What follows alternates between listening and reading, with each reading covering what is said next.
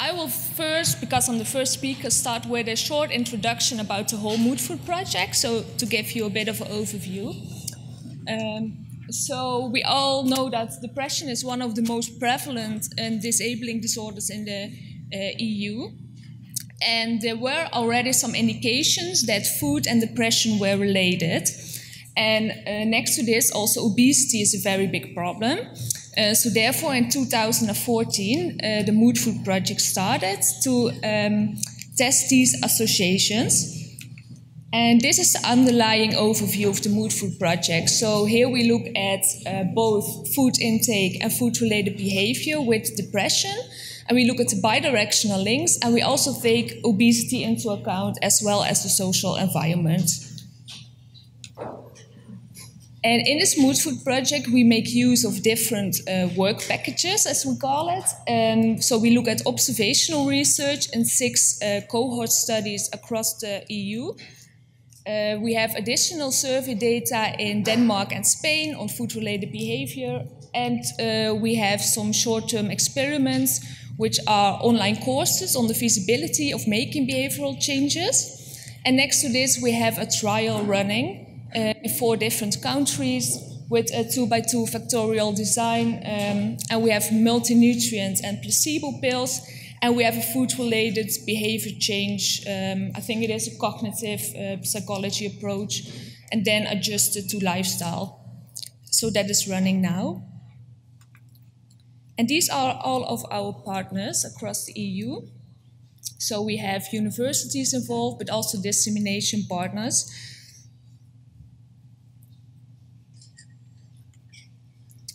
And as Paul just said, if you have any more questions, please visit us at our booth in the exhibition hall.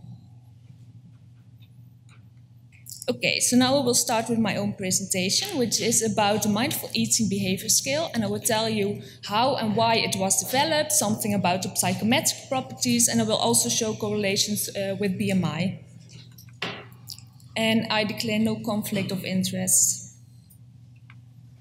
So, as you all know, obesity rates are increasing, and this calls for effective strategies to prevent obesity and also for weight maintenance, because we know that much of the traditional dieting approaches do often not work in the long term, so they mostly have a short-term effect. So therefore, I think we need to look at maybe other strategies, and one of these would be to incorporate also some food-related behavior into this traditional dieting approach, because I think it's not only about what you eat, but also how you eat it, and this can then also influence your food intake. And one of these behaviors that is recently suggested is mindful eating. And mindful eating is paying attention at your food while you're eating.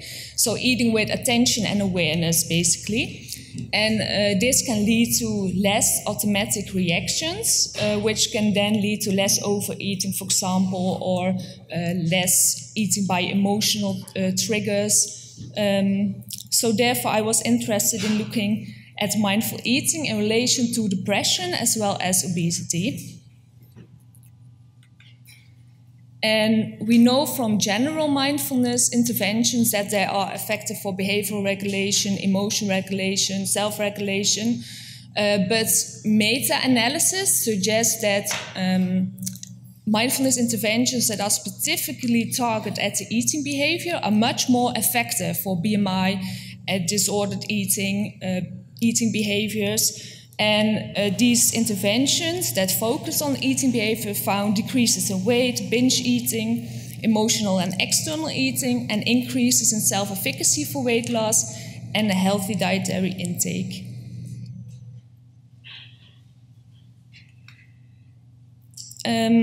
So I wanted to look at mindful eating, but to be able to do that, you need to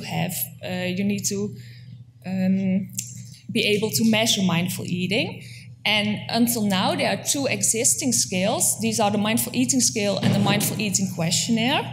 And the mindful eating questionnaire was developed based on 6 eating constructs. So they took existing eating behaviors and then thought of questions that were related to that. while the mindful eating scale was developed based on 2 general mindfulness scales, and then they adjusted the items to eating behavior. So I think it's already very good that there are questionnaires that are specifically targeted at mindful eating. However, when I was looking at them, I thought that maybe some issues needed to be addressed. For example, the mindful eating questionnaire, because it is based on these existing behavior constructs, there is the risk of having overlap with other behaviors. So, for example, they have one scale on emotional eating, and emotional eating is eating based on negative emotions. And we think these are different constructs, and they make one total score out of these domains. So therefore we thought, what are you then exactly measuring? And they also ask about very specific situations, like going to an all-you-can-eat buffet or going to parties. And then you can think by yourself, is that really representative for your normal eating behavior?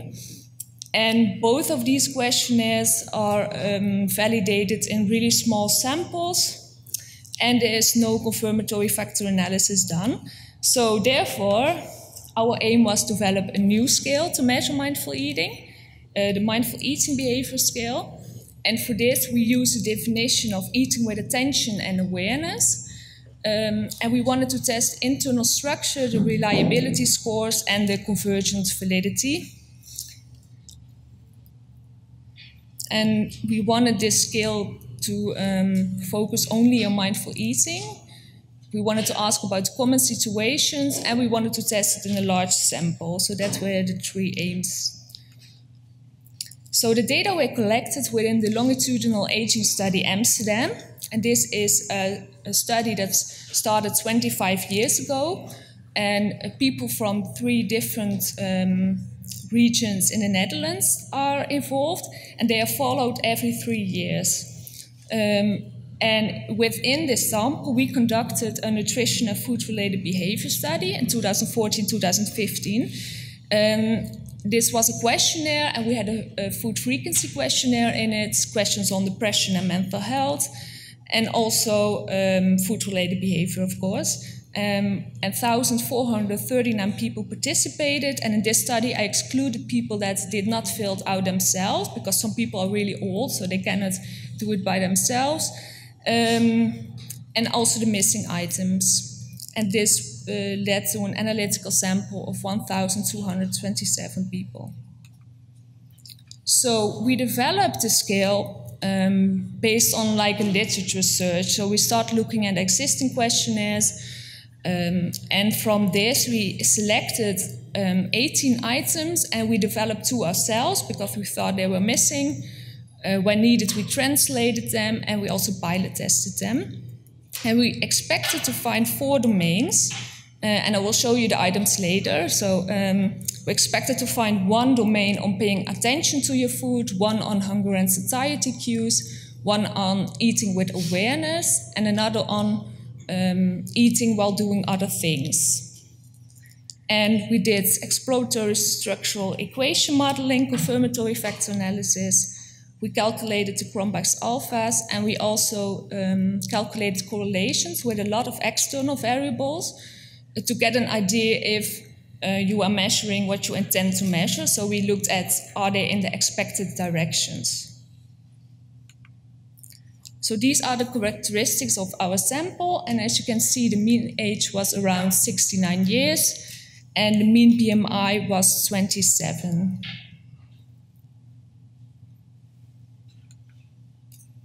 So now I will show you the different domains with the items and the factor loadings for both the exploratory structural equation modeling as well as the confirmatory factor analysis. So in this first scale, which we called focus eating, we have items on noticing the flavors of the food, the smell of the food, noticing how your food looks, but also staying aware of your food while eating. And we can see that all these 5 items load highly onto this scale, and we took 0.3 as a minimum factor loading. Then the second domain, which is hunger and satiety cues. So we started with 6 items, So I trust my body to tell me when to eat, what to eat, how much to eat. I rely on my hunger signals to tell me when to eat. I rely on my fullness signals to tell me when to stop eating. And then we had an item, I trust my body to tell me when to stop eating. And as you might see, this item got deleted in the final scale. And we did this because the 10th and the 11th item showed a high correlated uniqueness. So this means that by adding both of them, you don't have any more explained variance. So therefore, we could delete one of them. The third domain, eating with awareness. So this is about being aware while eating and not doing it automatically. And these 3 items are in it. And the last one is eating without distraction. We started with 6 different items on doing other things, so multitasking, watching TV, reading, eating at your desk or computer. And as you might see, 2 items got deleted because they had too low factor loading. So these were I eat at my desk or computer, or I watch TV while I'm eating. So the final confirmatory factor analysis model showed 17 items, and this showed really good model fit. And we found of 4 expected domains, only 3 items got deleted. And you can see that all the Cronbach's alphas are above 0.7. So now we look at the correlations. So I did a lot of correlations, but today I will only focus at BMI and weight satisfaction. And BMI was measured weight and height. And as you can see, we find correlations, although they are really low, but significant correlations with 3 of the 4 domains. So focused eating, hunger and satiety cues, and eating with awareness. And with satisfaction with weight, we find 4 significant correlations. And this shows that more mindful eating is related to a lower BMI and a higher satisfaction with weight. So what can we now say about these results?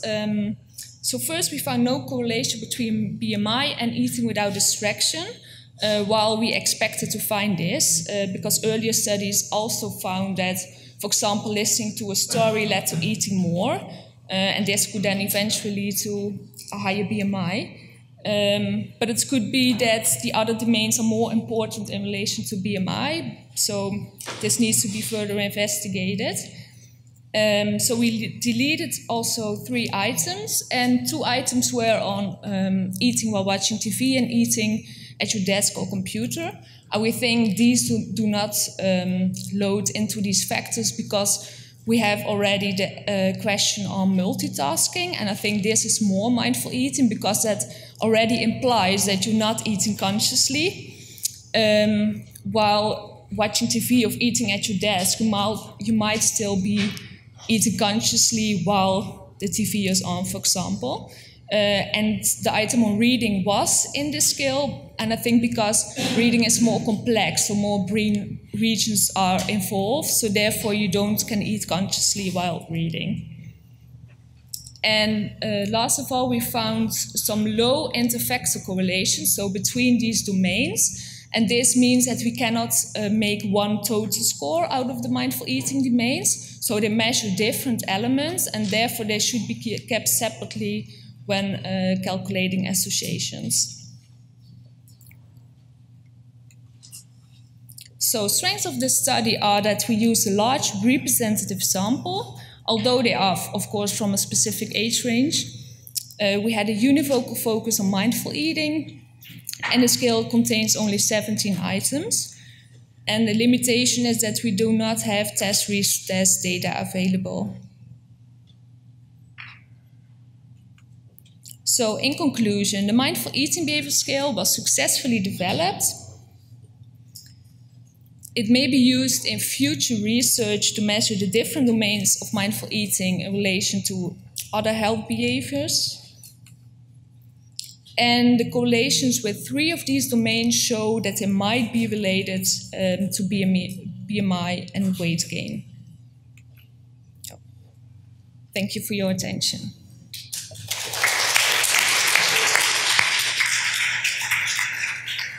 Okay. we're generally going to save questions till the end, but we have a few minutes spare at the moment. So does anybody have any specific questions to ask?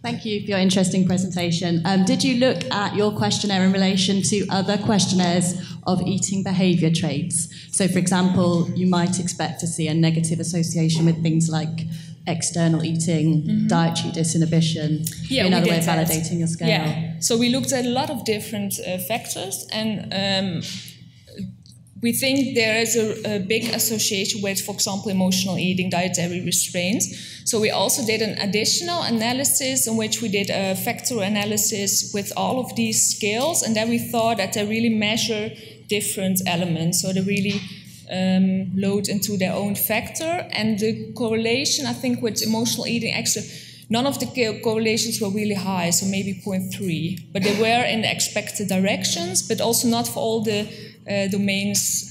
We found the same correlations, of course. So, for example, the domain hunger and satiety cues didn't load on that much variables. Yeah. Any other questions? I've got a quick question for you. How is it? Is it to any extent? Is this a state variable as well? So do people consistently show mindful eating, or in some circumstances do people get less mindful about their eating? Say if they're very, very hungry or something like that. Does it fluctuate, or is it quite fixed? Do you think? Yeah, we ask about really general, so think about the general, and not ask about the last week or something. But yeah, of course, I think that could have influence. Yeah, so that's We did not measure anything about being hungry, I think. So yeah, but I think it is a stable trait, but you can change it with intervention, so it can be easily changed. Okay, thank you. Oh, sorry, another question there.